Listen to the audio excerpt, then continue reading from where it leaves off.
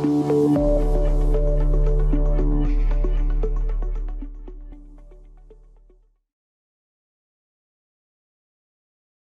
that, I wanted to introduce Dr. Golden. So Dr. Matt Golden is a professor of medicine and allergy and infectious disease and epidemiology at the University of Washington. He's director of the Public Health Seattle King County HIV and STD program and the director of the UW Center for AIDS and STD.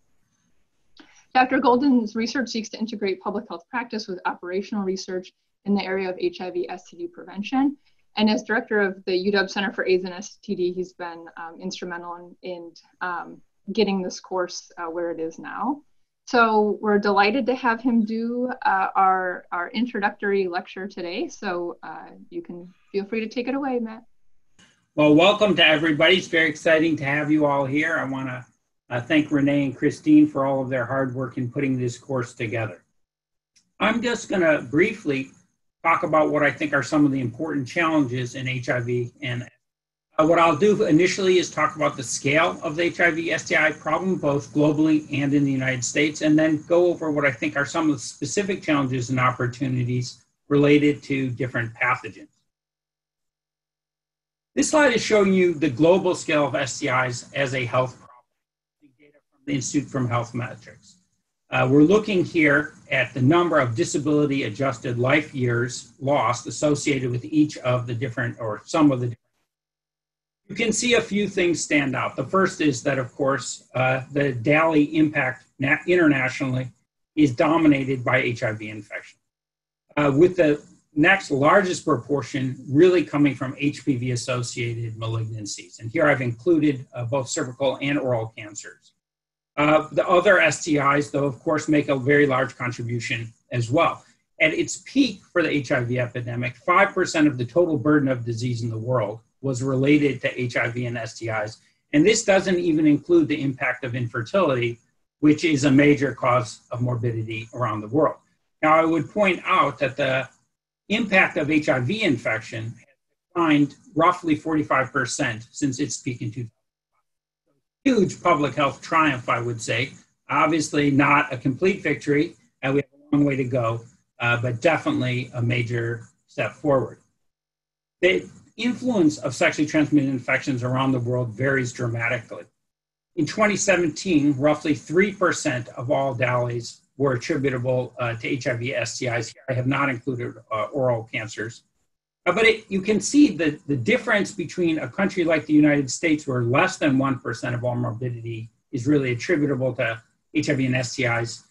It's just dramatically different than a country like Mozambique, where it's a quarter of all the DALYs in the country. And I just chose Mozambique because I work in Mozambique and I care about Mozambique, but it is, I think, a dramatic example of how important an impact STIs can have. These data come from the United States. They're in some ways a little old. The last time CDC made an effort to estimate the economic impact of HIV and STIs in the United States was 2008. These are numbers which are upward to 2019 dollars. And again, you can see the dominance of HIV and HPV. Although really a lot of STIs are contributing to morbidity, we're talking about over $20 billion a year in economic impact in the United States. Scale, again, of the problem is really dramatic. One of the major challenges, it seems to me, is the funding. What you're looking at here is total funding for HIV-related work in low and middle-income countries around the world. A few things, really stand out to me. As I said, we have made dramatic progress, but the global demand for resources keeps growing, and the funding does not. The funding is essentially flat. And COVID-19 is going to create new demands on this funding. At present, 57% of all funding for HIV-related work in low and middle-income countries comes from the domestic public and private sources themselves. The second largest source of funding is the United States government, primarily through the PEPFAR program, which contributes 26% of all funding internationally in low and middle-income countries. And I can't help but feel can we continue to make progress without additional resources? And even though there's been this shift to local government taking on a greater proportion of that burden, who will be left behind in that system? Which countries will not be able to pick up the burden? Certainly some countries have. Vietnam is a great example of a country that has. South Africa has done a great deal. Some countries are going to struggle. The problem of funding is also extremely dramatic in the United States. As many of you who live in the United States may know, we have this new End the HIV Epidemic initiative. I think we are all grateful for the new money, which is flowing through this. This is a $266 million of new funding in 2019. However, what you're looking at this slide is what is the cost of antiretroviral in terms of wholesale prices in the United States.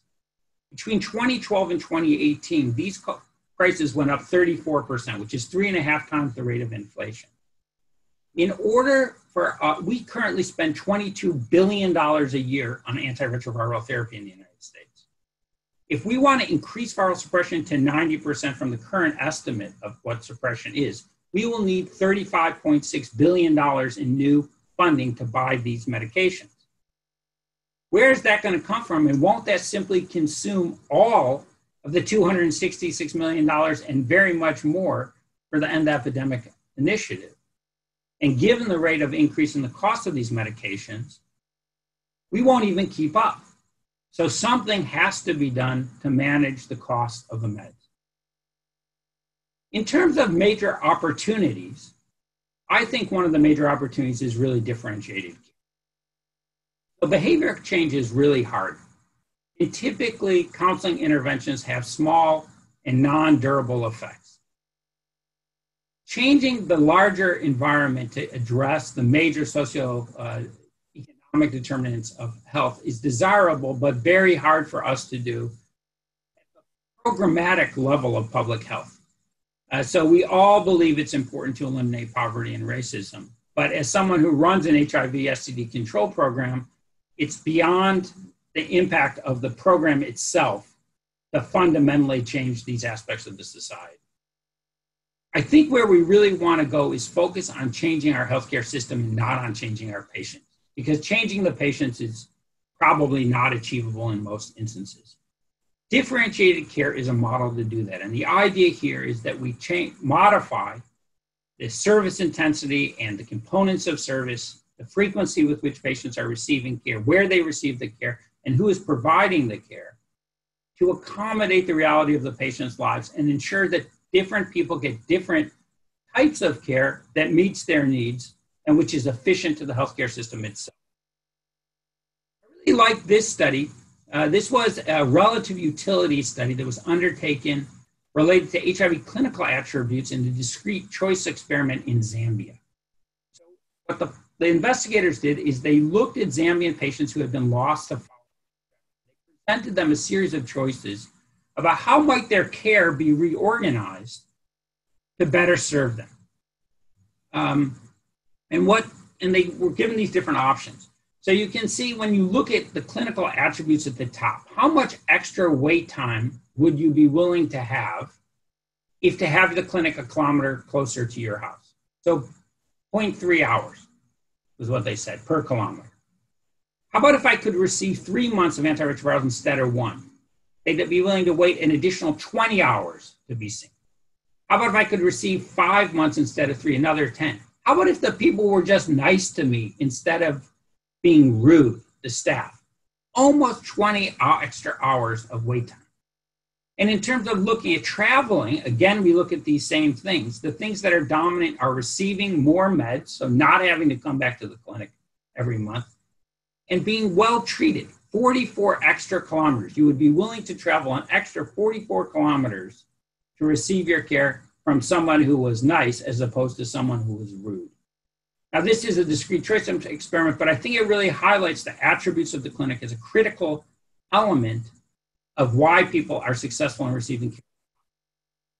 We have seen a similar sort of thing in Seattle, where we developed something called Max Clinic. Christine mentioned this before. There's an opportunity to look at a video about our Max Clinic. This is what's called a low barrier care clinic for people who have not achieved viral suppression in Seattle. And the key attributes of the clinic is that all the care is provided on a walk-in basis.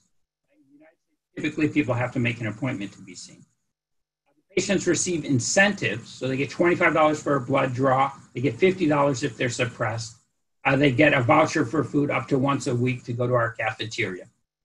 And their relationships with our team, which is an interdisciplinary team. What this enrollment in the clinic did, and this isn't a very tough to treat population, overwhelmingly the patients have unstable housing, almost everybody is using substances, many have major mental illness, was a threefold increase in viral suppression relative to baseline in a control analysis. So I think, again, emphasizing if we alter the organization of care, we can potentially make. I think another major innovation to think about is long-acting. The slide here is showing you the results of the FLAIR study, which was a randomized controlled trial of cabotegravir versus continuation of a more standard oral regimen. What you see here is that this was an equivalency study, so it appeared that this seemed to work well.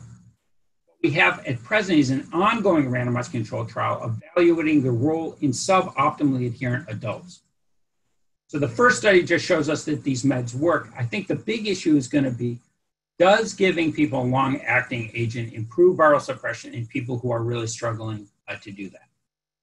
And will a monthly injection really be easier for these patients? I don't think it's clear whether this is going to work and who it'll help, but I do think that the technical innovation is typically the greatest source of opportunity in science, and that this is a major potential innovation.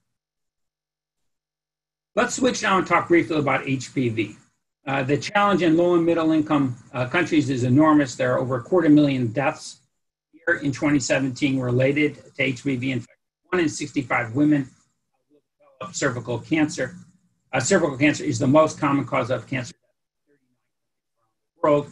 You can see that looking at age-standardized mortality is very unequally distributed, with overwhelming burden of disease being in sub-Saharan Africa, but also high levels of disease elsewhere in the world, particularly in low and middle income countries. You can see very high burden of disease, for example, in Bolivia. The opportunity here is that we have really, really good interventions. On the left hand of the slide, you're looking at data from Denmark, comparing HPV prevalence in the era before and after HPV vaccination in Denmark. They're successful in rolling out their program. What you can appreciate, if you look at the middle bar of slides, the HPV 16 and 18, here what they're looking at is the impact of earlier vaccines, which were just almost the elimination of HPV prevalence in the vaccination period in Denmark, with no impact or virtually no impact on the other HPV types. So they are seeing that population level effect. There are other evidence of the population level effect as well. I think the other thing that we really see is that HPV DNA testing is a good intervention. And in a huge cluster randomized controlled trial undertaken in India, what you see is a 50% reduction in cervical cancer mortality with a single round of HPV DNA testing in women. Unfortunately, we are not bringing these interventions to scale, or certainly not bringing them to scale in the way we need to. Look at these different components of the programs on this slide, comparing high, low, middle income, which is in gray in the low income countries. In countries with HPV vaccine program, you can see pretty high in the high income countries, but in low income countries, we're looking at under 30% have incorporated HPV as of March 2020. The same sort of pattern with cervical cancer screening programs, very modest uptake in lower income countries. And then in terms of cancer management, again, a very unequal distribution of the available resources. The World Health Organization has developed a draft document on cervical cancer elimination. The goal is to decrease incidence to less than 4 per 100,000. Strategic elements of the goal by 2030 is 90% vaccination, 70% screening with high performance testing,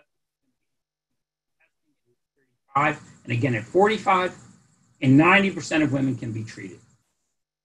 To realize these goals, we're going to need very substantial changes in our infrastructure. And I think for all of you who are working in low and middle income countries, The research questions are going to be, what are the best investments in different environments, and how do we bring these interventions to scale? This is a major opportunity, it seems to me, in implementation science, but also a big challenge.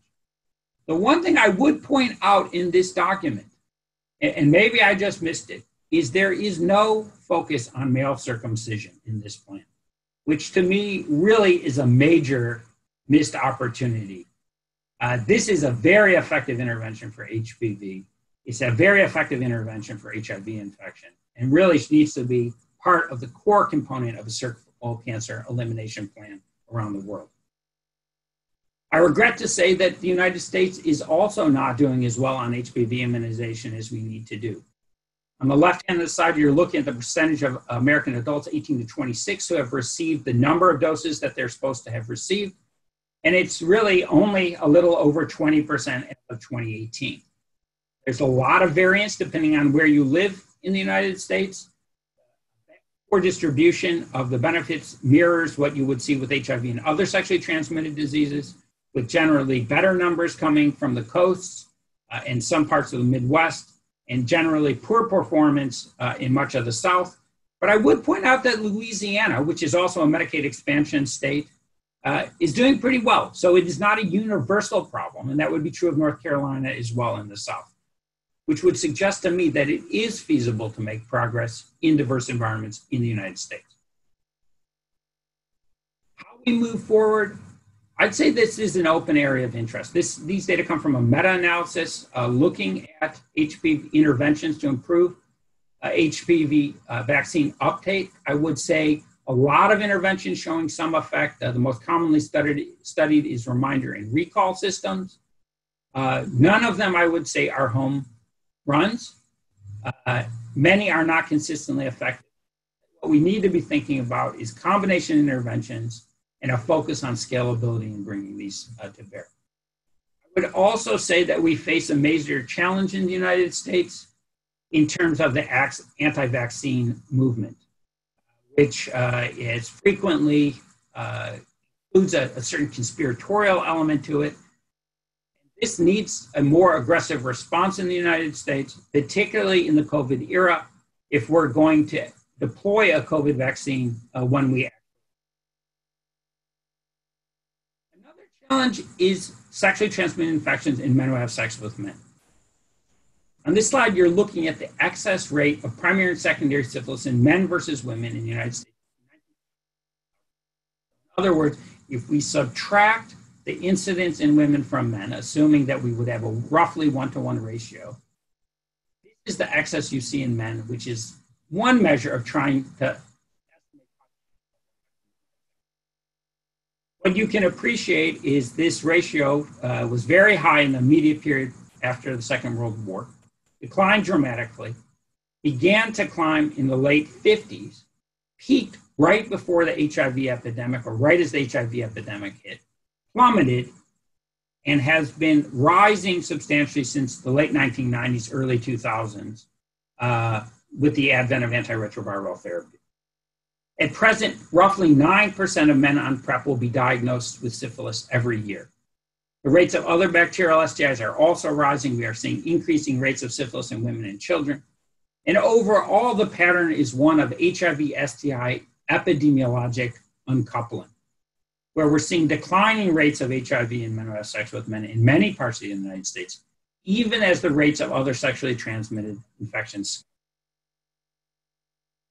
I think that we do have some opportunities. So in the US, the new federal and the epidemic funds can be used to build infrastructure that integrates HIV and STD control activities.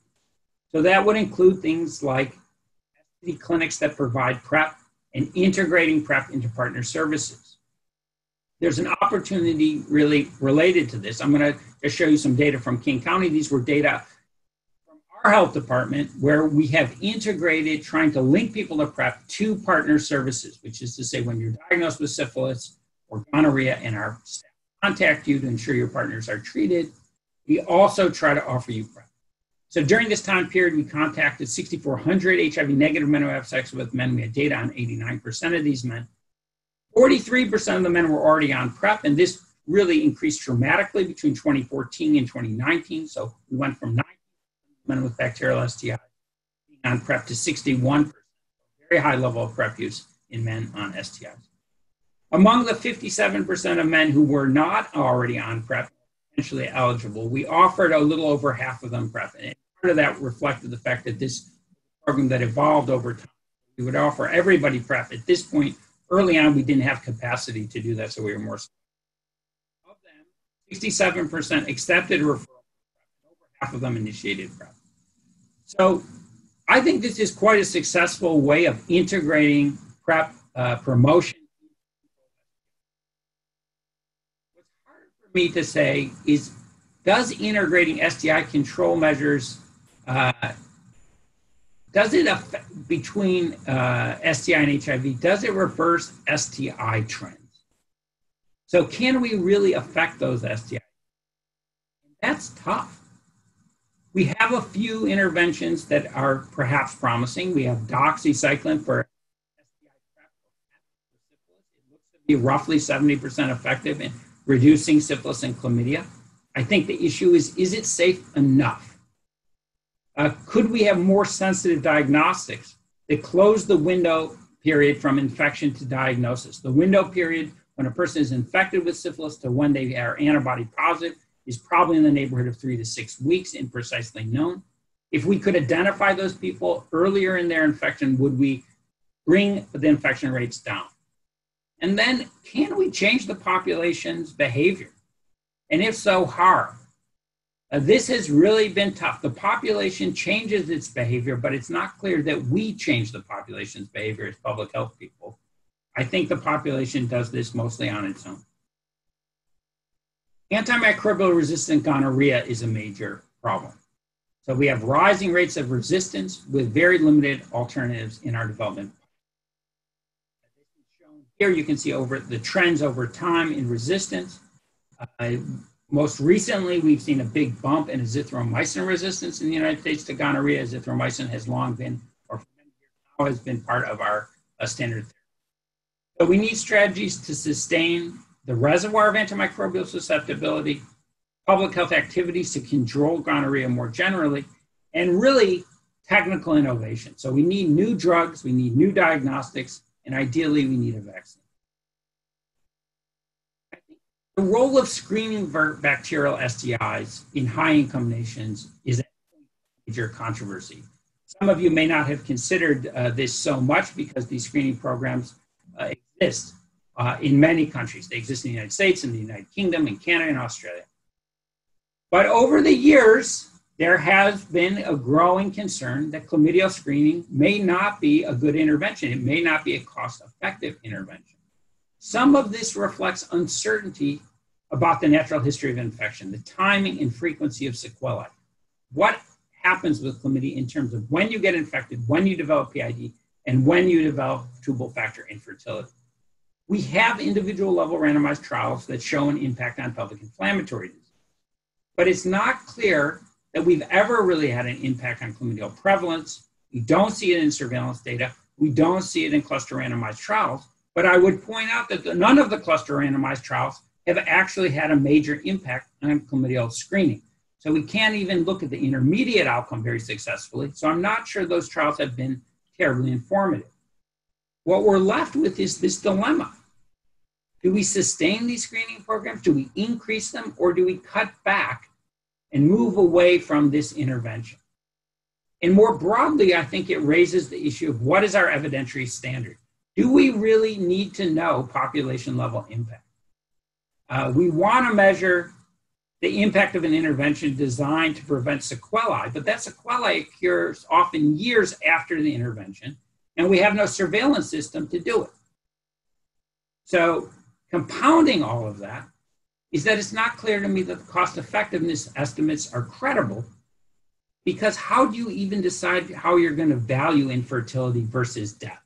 The two outcomes are so dissimilar that they don't lend themselves to a very precise estimate. Screening also represents a challenge in low and middle income countries. So for many years, we have relied on syndromic treatment in most low and middle income countries. This works probably okay for urethral discharge and ulcer disease. not perfect. But it's never worked terribly well for vaginal discharge. So at the top, what you're looking at is the WHO flow charts and what is the sensitivity and specificity. So if we just do risk assessment, it's 28% sensitive and 57% specific. If we add a speculum exam, our sensitivity goes to 45%, our specificity gets a little better to 74%. If we do a wet monogram stain, which is frequently not available in most environments, sensitivity increases, specificity actually declines. It has been a study looking at selective use of point-of-care molecular diagnostics using Gene Expert, which has not proven to be terribly scalable. It does appear to have some benefit. It seems to me the big question is, are we going to invest in gonorrhea and chlamydia control in middle-income countries? And what interventions make sense under what circumstances? Where does this fit in the overall pattern of investment? What we really need is lower cost, better point-of-care tests. But these are not widely available at present. We do have point-of-care tests specifically. And finally, the elephant in the room is COVID-19. At this point, over 14.5 million confirmed cases around the world. We have over 600,000 deaths, which is really astounding when you think of infectious disease, which we didn't even identify. It threatens a major, potentially long-term disruption in HIV STI services. That certainly has been associated with social distancing, diminished government revenue as the economy suffer, and really revise priorities for both our funding and our staff to focus on COVID-19, but to the detriment of HIV-STD. And the question is, how can we sustain our core services and build capacity across healthcare systems? So in conclusion, I would say that the global burden of HIV-STD remains enormous. There are a lot of opportunities to make things better. We have a profound need for research along the full continuum to implementation, and where the greatest opportunities reside varies depending on the problem and the available tools. In general, scientific innovation is the largest driver of dramatic change. Examples of this include antiretroviral therapy for HIV and HPV immunization. But there are many opportunities for integrated public health practice and research, and we really need to focus on structural changes. Particularly, how do we deliver healthcare to make it work most efficiently and for the largest number of people? With that, I would just say that I'm very glad that you are all here, and I welcome you to the course. And I hope you have a great couple of weeks and learn a ton, and it really makes a difference for the people where you live and for the health of your communities.